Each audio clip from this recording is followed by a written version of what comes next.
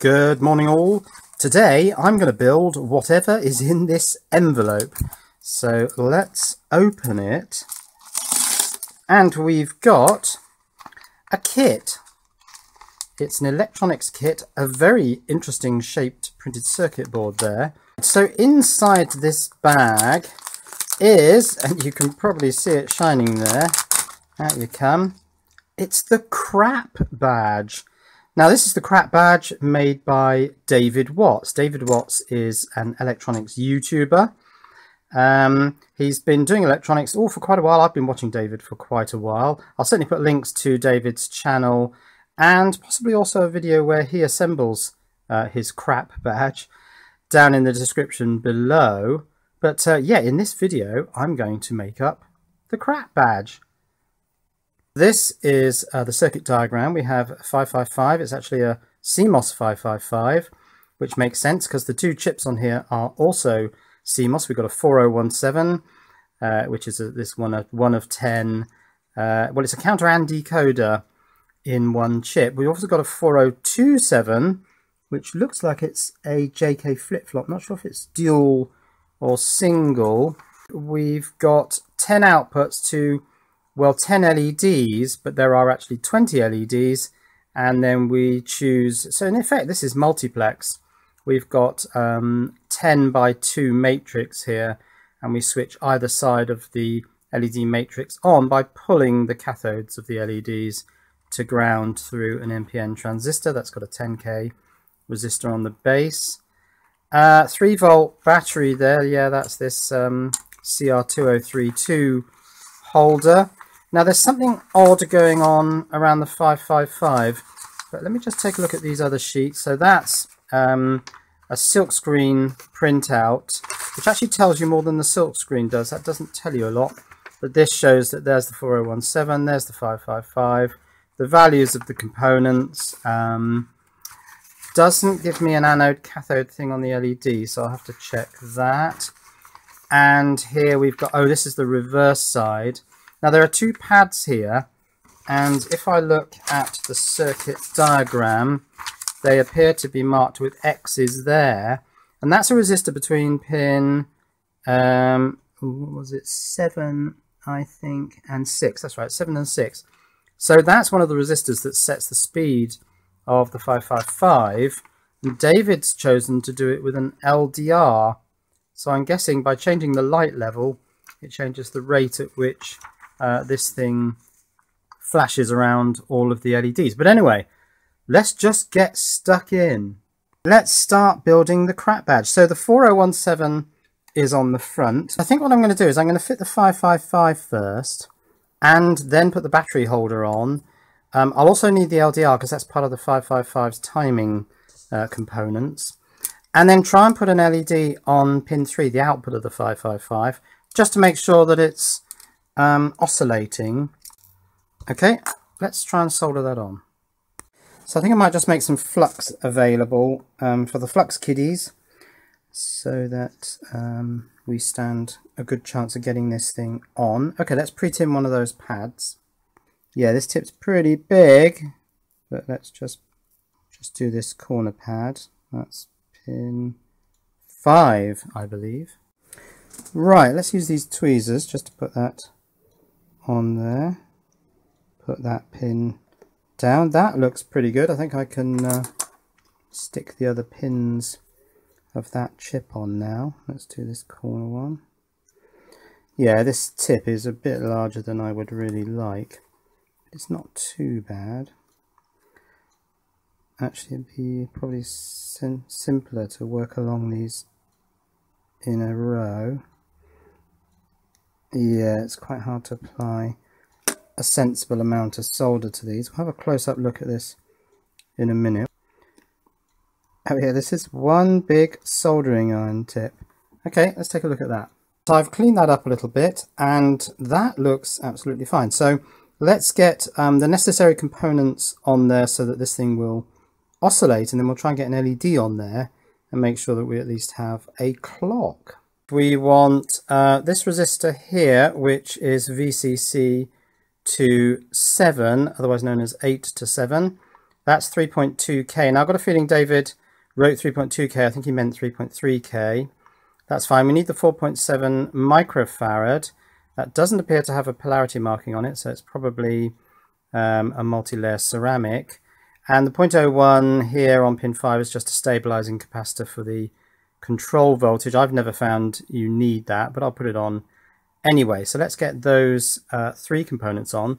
I'm also going to need the LDR here because that does make up the resistor between pins 6 and 7. Right, the 3K3 goes here. Yeah, this tip is a little bit big for this job. It is a bit tricky because it just doesn't have any, well, fineness to it. It's a big slab of metal. Yes, this resistor here, the 332, so 3K3, is about the size of a grain of sand. But I've got one side on, so let's get the other side on. Now I've got to work out what I've used and what I haven't. So that was the 3K3 resistor. Let's chuck that on the floor. We got 10Ks here. These are for the bases of the 2 transistors. Now this is a big looking capacitor, so that's got to be that 4.7 microfarad timing capacitor. So let's get that on next. Where does the 4.7 microfarad go? It goes, oh, there. Okay, just to the left hand side of the chip. So let's put this giant size, oh, that's tipped down a bit. Let's tip it down back again. Is it on? I think it's on. Let's get some solder on this side. Okay, let's take a close look at that. This soldering iron does seem very nice, but it's just that this tip is too big for what I'm doing. I want to get a really fine point tip, so I'm going to go back to the TS100 for the remainder of this because it's all turning into a bit of a mare. The clock output of the 555, pin 3, then goes through a 10K to ground. I'm not entirely sure why he's done that. I don't think I'm going to bother with that because a CMOS output should pull hard to both rails. So I don't quite know what that's for. So let's just try it without. I think I've got enough components around the 555 to make that work. I've soldered the LDR onto these pads here. I guess you're intended to have it coming out of the sides.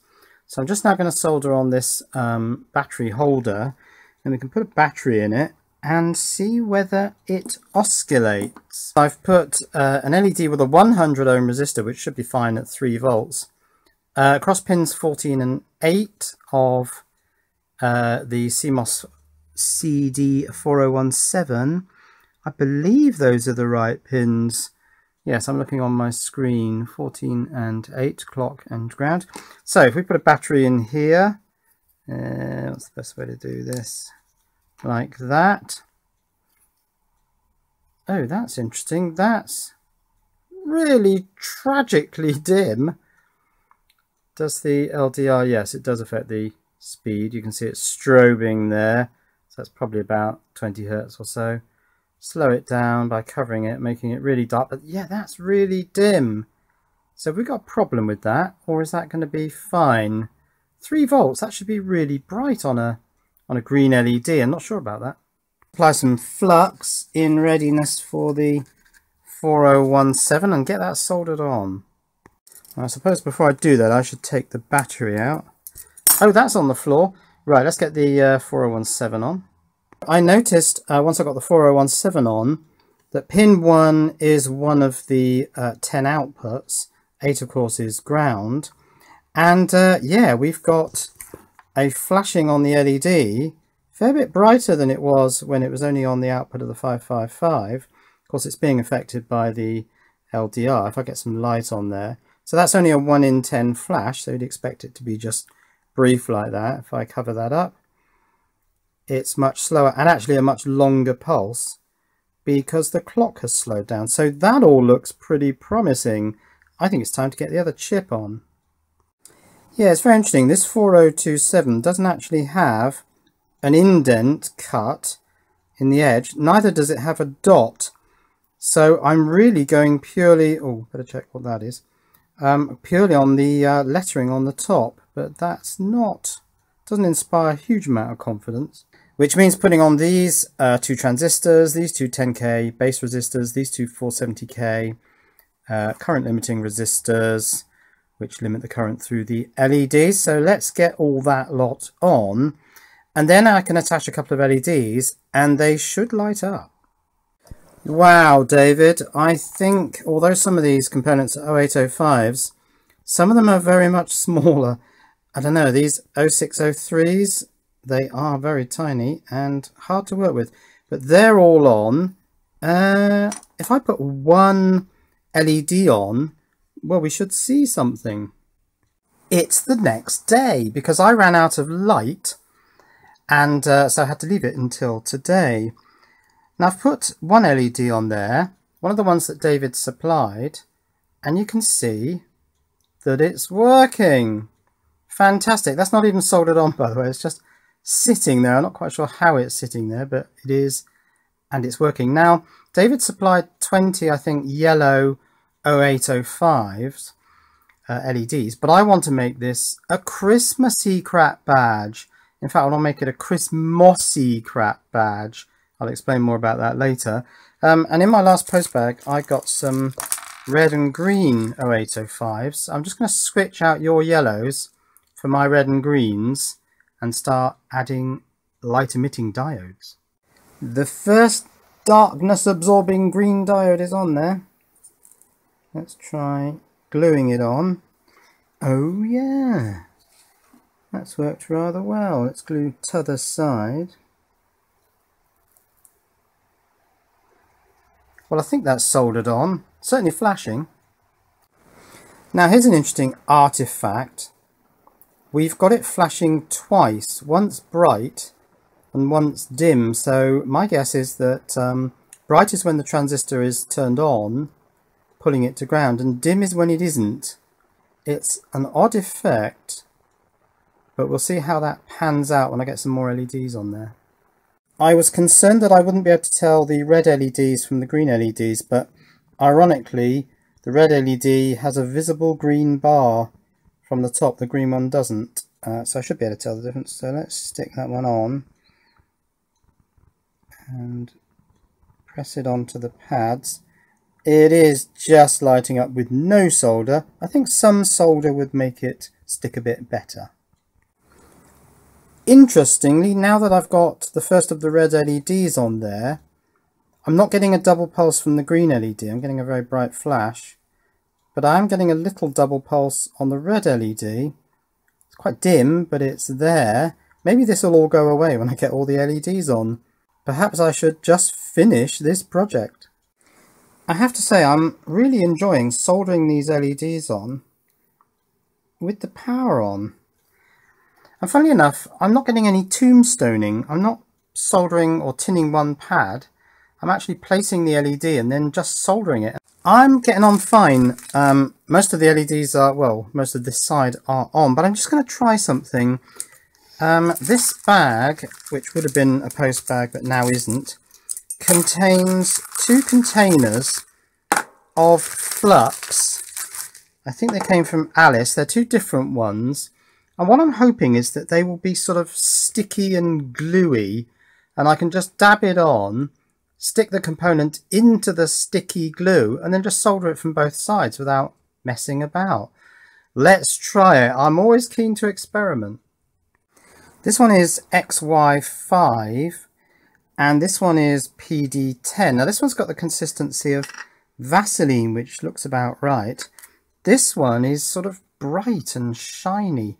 I'm going to try both. May not work, but it might.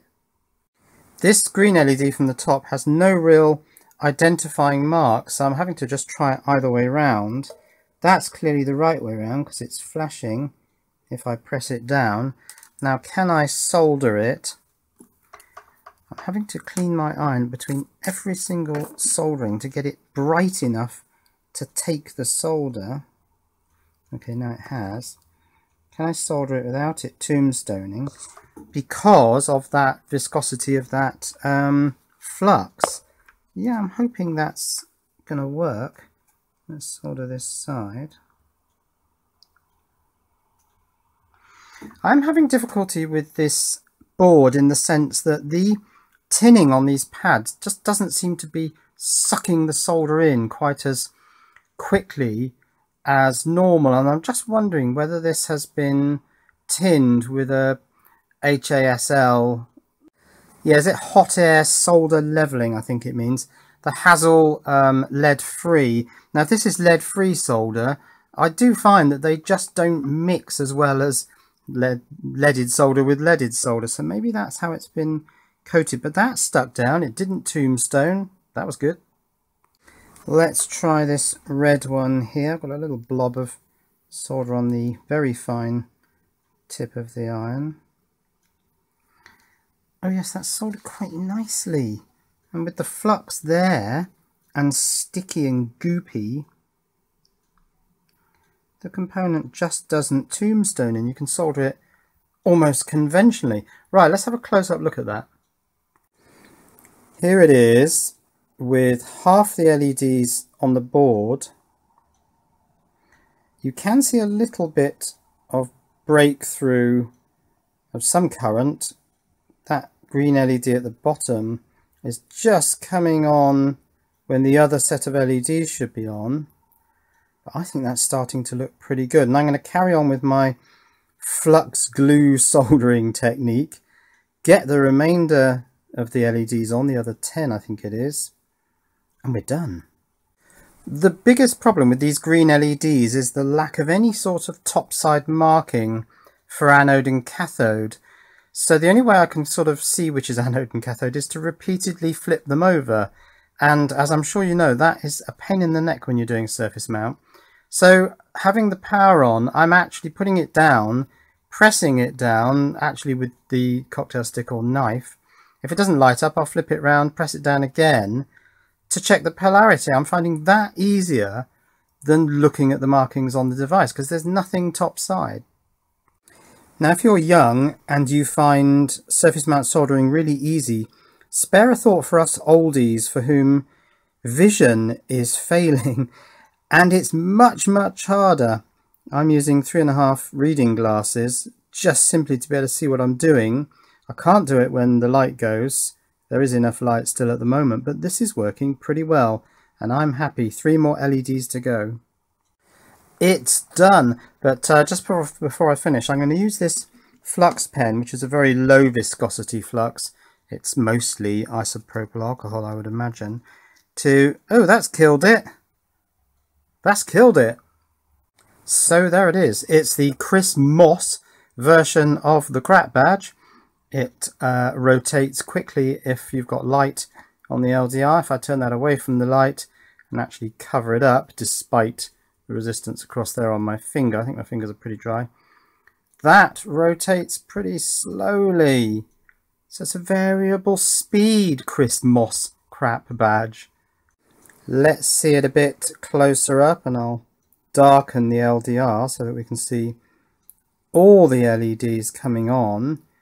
Are we still getting that effect where it phantom lights the other side?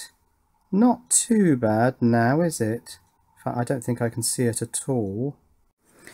Now I'm just wondering whether that 555 is actually a 555. It only says 555 on it. Let me get the magnifying glass. There's the marking on it. All I can see is 555 and possibly a 1 or some sort of line. I'm not even sure it is a 7555. It might be a bipolar one because it had real difficulty sourcing current into that first LED when I had the LED on the output of it, and that was with 100 ohms. So are you sure you got 7 555s, David? I have a suspicion about that. So a huge thanks to David Watts for sending me one of his crap badges, which is very red and green and Christmassy now. And certainly check out David Watts' channel for other crap products, like his crap clock and the crap crickets, I think. I think they're also crap. It's always a struggle building a surface mount project, but I quite enjoyed it, really. Cheerio.